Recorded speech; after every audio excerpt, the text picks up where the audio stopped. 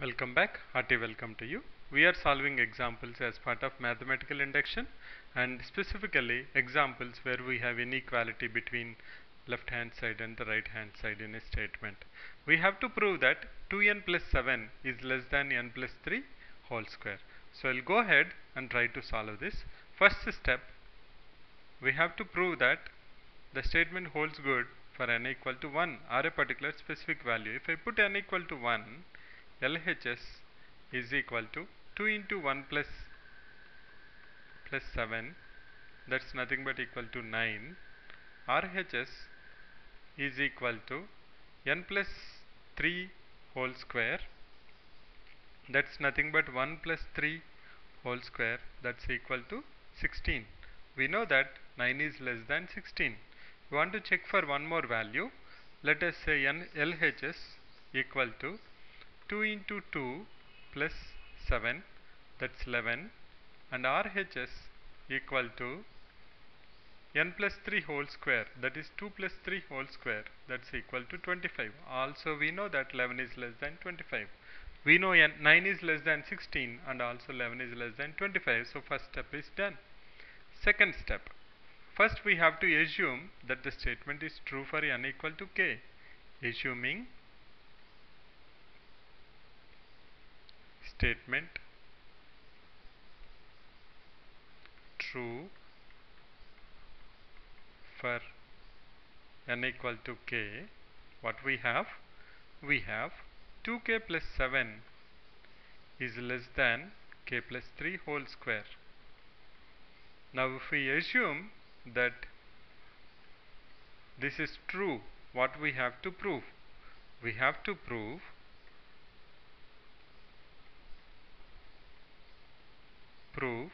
that statement holds good for n equal to k plus 1.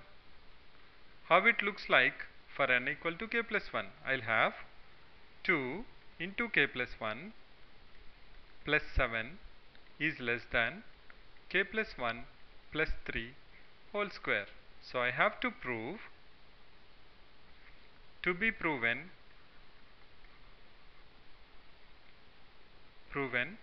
that 2k plus 9 is less than k plus 4 whole square, or 2k plus 9 is less than k square plus 8k plus 16. This is what we have to prove. And remember, we have already assumed that 2k plus 11 is less than k plus 3 whole square. So I'll start with LHS of k plus 1, that's nothing but 2k plus 9.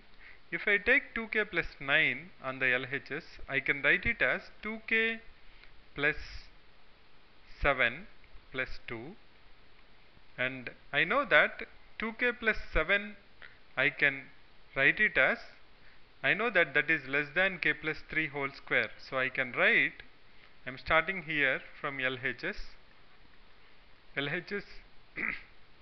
pardon me, LHS is 2k plus 9, that's nothing but equal to 2k plus 7 plus 2.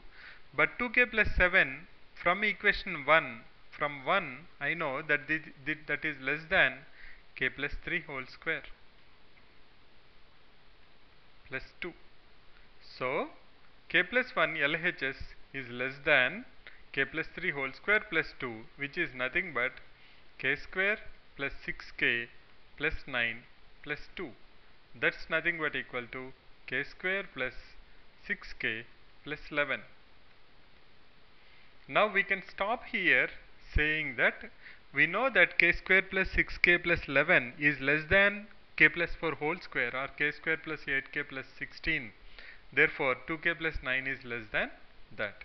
What we can say one way is, we can say now k square plus 6k plus 11 is less than k square plus 8k plus 16 for any value of k which is a natural number.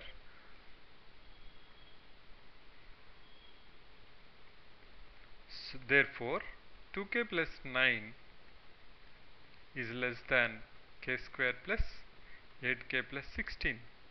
Another way of doing it is, I can just continue from where we have left. We said 2k plus 9 is less than k square plus 6k plus 11. But what I have to prove is k square plus 8k plus 16. I will add that on both the sides. This becomes 2k plus 9 plus 2k plus 5 is less than k square plus 8k plus 16, or 2k plus 9 plus 2k plus 5 is less than k plus 4 whole square. Now if you see 2k plus 9, after adding some positive value also it is less than k plus 4 whole square, then obviously 2k plus 9 is less than k plus 4 whole square. I hope you agree with that. If two positive integers you are adding it is less than RHS, then each one of them should be less than. If after adding these two integers it is less than RHS, then automatically the one of them should be less than the RHS. Or 2k plus 9 plus 2k 5 is less than k plus 4 whole square, then obviously 2k plus 9 less than k plus 4 whole square. This is nothing but 2 into k plus 1 plus 7 less than k plus 1 plus 3 whole square, which is nothing but 2n plus 7 is less than n plus 3 whole square, proven for n equal to k plus 1.